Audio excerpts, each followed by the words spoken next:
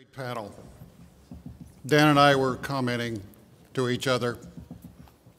We don't think we've heard the word cooperative mentioned here today so far. Maybe it's because we don't have any American farmers here. And as a former occupant of the legislative branch, I was thinking while we're emphasizing partnerships with universities and research institutions, where did the basic expertise come from for extension? It came from our land-grant institutions. And they're sitting there on the sidelines, not being activated like they were in the 60s and early 70s. You have all that expertise that could be utilized by USDA and USAID to help these countries have a extension service like Ethiopia has. So it's a tremendous asset America has, and it's not being utilized in my judgment. Well, enough commentary. I'd like to welcome the next emerging solution person. That's Linda Kwamboka. She is co-founder and director of M-Farm. So Linda, we look forward to your presentation. Thank you. Hi. Hi. I was hoping that it would be more dramatic than that's the first slide that you see, but anyway, that's the devil. And it's juicy, it's attractive, you can almost smell it and taste the crunch of that fruit, but it's the farmer's worst nightmare. They hate that product, mostly because it's expensive to produce. It requires a lot of expertise. These farmers don't have the complete know-how of how to go about to produce such a perfect fruit. I mean, we all want to eat something that is just that perfect, almost plucking it from the plant and eating it up. That is what we want. But the farmer cannot successfully achieve that, especially the sub-Saharan farmer. And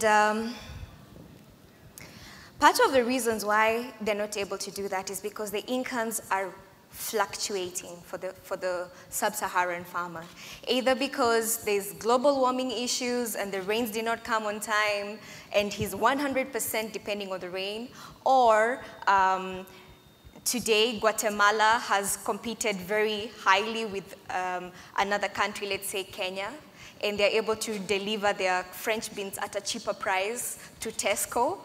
And you know, that farmer's whole production, 1 ton, goes down the drain because he's not aware of what is going on in the market. He's, either he really tried to plan on time, but because the rains favored another country, let's say Guatemala, it's just fate. Where else can he take this huge production of French beans, which is not even consumed locally? Where does he take it? Then again, the farmer faces another challenge, that the demand for high-value crops is on the rise every day.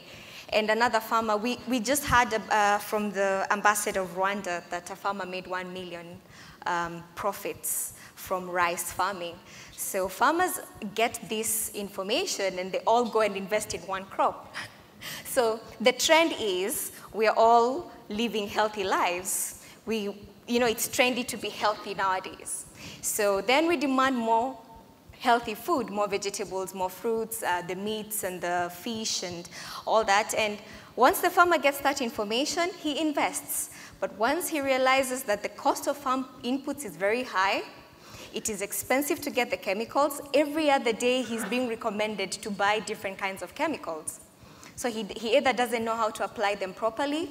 There's heavy investment, upfront investment on high-value crops. He has to get the Global Gap certification, which again is a yearly recurrent fee. So all the investments, all the efforts that the farmer has towards that perfect fruit, they really seem useless. And then he realizes that he needs professionals, he needs insurance, he needs a whole host of activities and support to get to the next step or to make profits as a whole. So working with 20,000 farmers in the past years, we realized that a farmer needs a very strong network of fellow farmers. These are the same farmers who will share knowledge of proven activities, proven information, not just theoretical, of what has worked for them and what has not worked for them. So they're the ones who will tell you, don't apply this chemical from this registered company or this brand because it really doesn't work, or it will cause what we call the minimum residue chemical levels, which are not healthy and it's cancerous and stuff like that. Then a farmer really needs his network so that he can collectively sell, because these are small-scale farmers and their quantities have to matter at the end of the day. Then we have collective purchase. They want to take advantage of these discounts because farm inputs are very expensive. Then in the end, once they've sold, once they've saved a coin here and there, they need to save for the next season. So they have to come together, have a way of saving their money or their income towards the next production. So this is what a farmer on M-Farm is able to do. He's able to access experts using simple SMS. So they get step-by-step guidance on what to do at what time of, at specific key points in production. They're able to come together as peers, as farmers, collaborate, share knowledge, ask each other questions, and they answer themselves, because farmers always trust another farmer. And we have to respect the culture, the agribusiness culture that is already existing, the systems and processes that are already existing. And I liked Nicholas' comment where he was talking about the women saving time so that they don't have to go to centers, the knowledge centers. A woman only has probably in Sub-Sahara 2 hours of the day where she can be able to walk around, do other things apart from taking care of the home or being in the farm from 6 a.m. to 6 p.m. Yeah? So spending 30 minutes walking to the venue, 30 minutes coming back. You're in the venue, you only have another 30 minutes to walk back home, only 30 minutes to get the knowledge. It doesn't make sense. So we need to save the women that time. And using these simple SMS tools or online collaboration with other farmers is very helpful. And you realize that once the farmers are talking to each other, they will refer an expert amongst them. And this, when the experts come on board, they refer other experts, and that way, the youth who are involved in agricultural training as a background are able to use their expertise, their knowledge to simply gain money out of agriculture. And eventually, these farmers are rated when they transact, and they're able to access finances from transaction histories. And we've seen this with a farmer who got $3,500 from simple 2 seasons of production, and they're able to get financing to expand their production to 4 acres, and eventually asset financing to get a pickup for their export commodities.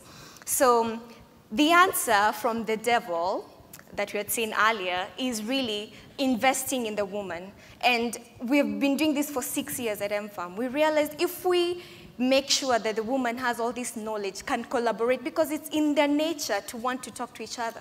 They want to understand, what can I do to avoid the risks?